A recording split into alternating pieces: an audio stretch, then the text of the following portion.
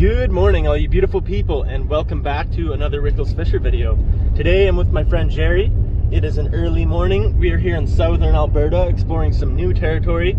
We got the Slingshots and we are looking for some new bird species. I am super excited. I got my eyes peeled in the fields.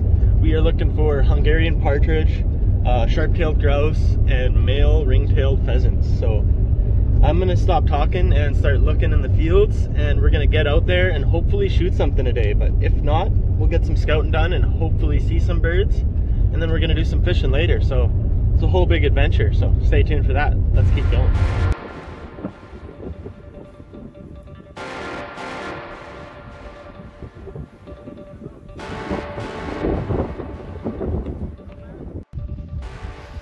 Just walking along. A little bit of trees, but mostly field. Super windy. And no birds yet. It's still early. It's only been about 5 minutes. Keep looking. Okay, so first release site is in the books. We didn't see any. This is our only sign so far. Actually, we see 2 tails, so 2 dead birds in the area. But no signs of live ones except for some ducks and stuff in a pond back over there. But yeah, it was cool to check out, and we're gonna move on to the next one now.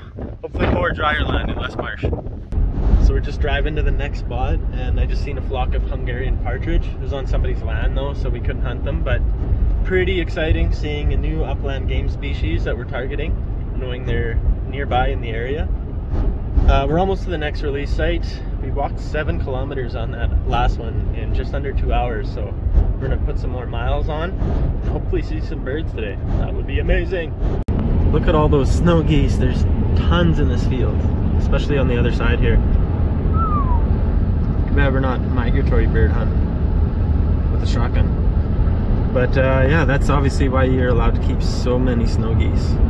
Not the target today though. Okay, so I can see some sort of bird further down this trail. It's so windy, sorry. That might be a pheasant. We gotta get closer. We're way too far for a shot, but I'm gonna get quiet because that might be a pheasant. Wow, let's go take a look. Rick's got a pheasant in his sights. I'm trying to catch up.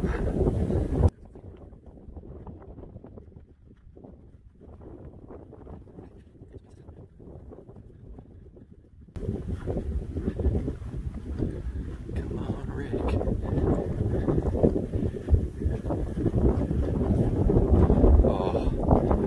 Oh, I can see it.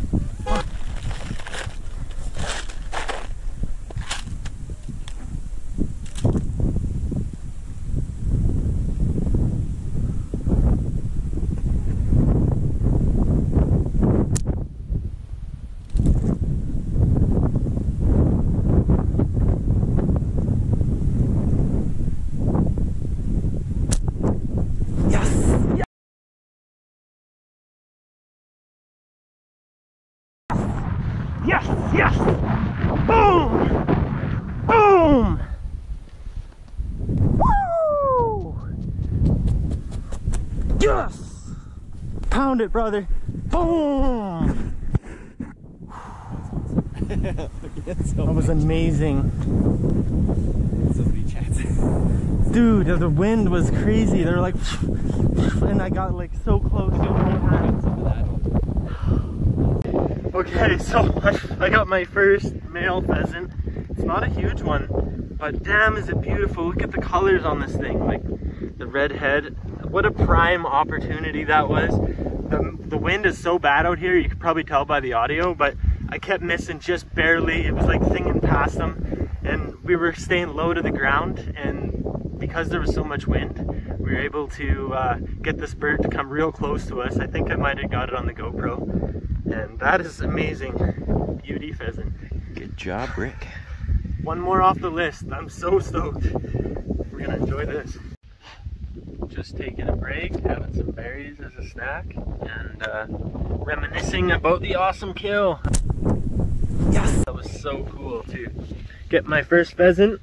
Got the got the kill recorded on camera too, which was awesome. And we're just gonna take a break for a few more minutes here, and we'll keep walking and hopefully run into some more. The limit is 2 per person, so Jerry's gonna take the next attempt at a pheasant, and then if we see a few more, maybe I'll get the chance at my second one. But great day either way, already a success.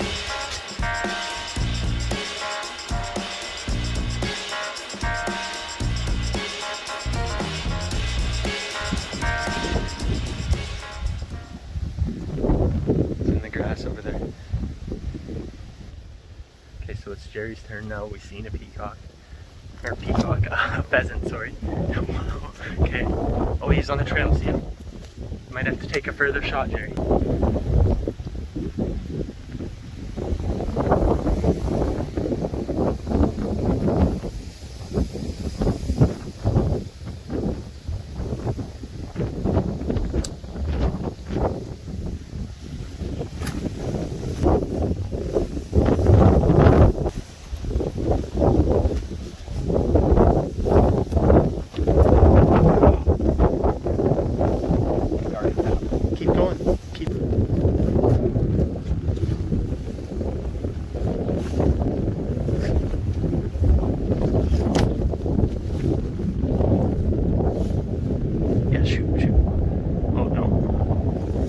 Close.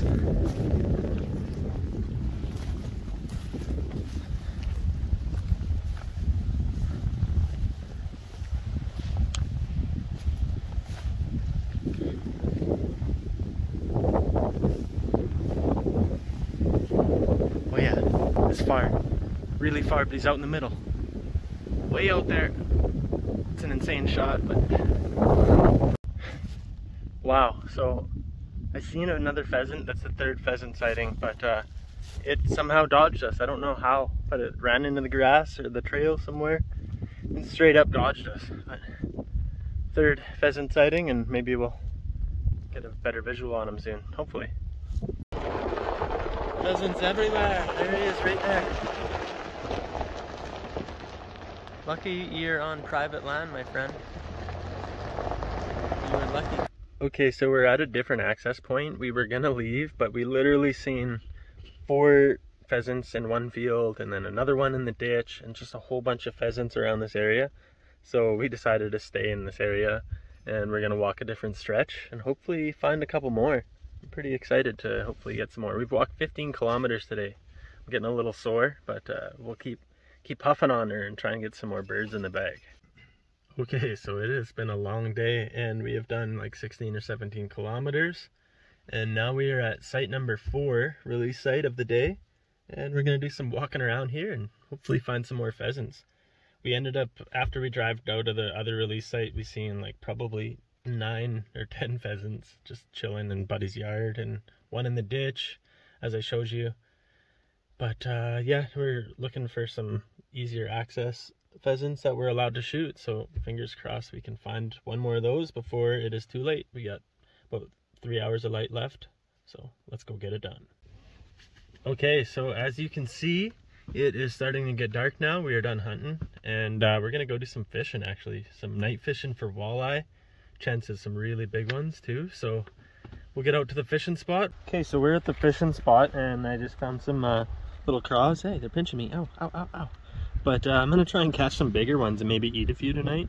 But yeah, we're out here just waiting for a big walleye, maybe pike. Oh, there's something in the water there. But yeah, hopefully You can get onto some big fish and maybe some big craws.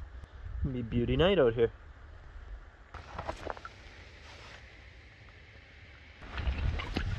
Yeah, this one's a little bit bigger, but still not big enough. Oh yeah, it's a medium-sized one. Oh no, it's small. Oh. Here's a big one right here. I'm gonna pull my sleeve up and try and catch it. It's a nice one. Woohoo!